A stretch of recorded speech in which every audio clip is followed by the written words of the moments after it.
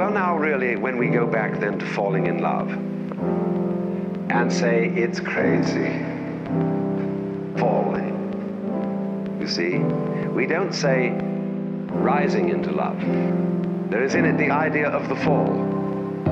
And goes back, as a matter of fact, to extremely fundamental things. That there is always a curious tie at some point between the fall and the creation.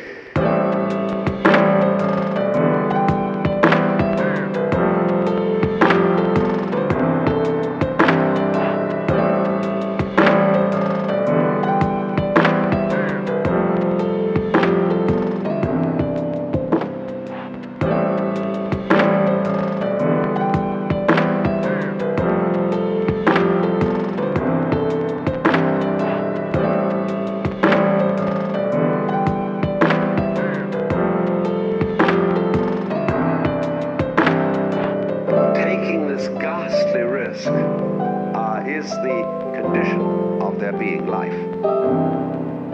You see, for all, life is an act of faith and an act of gamble.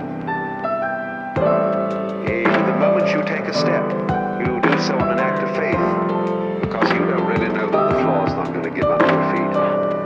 The moment you take a journey, what an act of faith.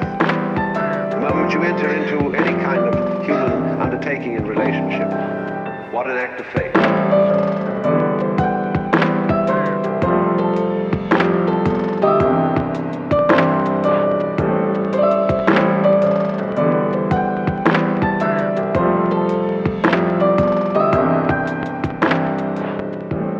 See, you've given yourself up. But this is the most powerful thing that can be done. Surrender. See, and love is an act of surrender to another person. Total abandonment. I give myself.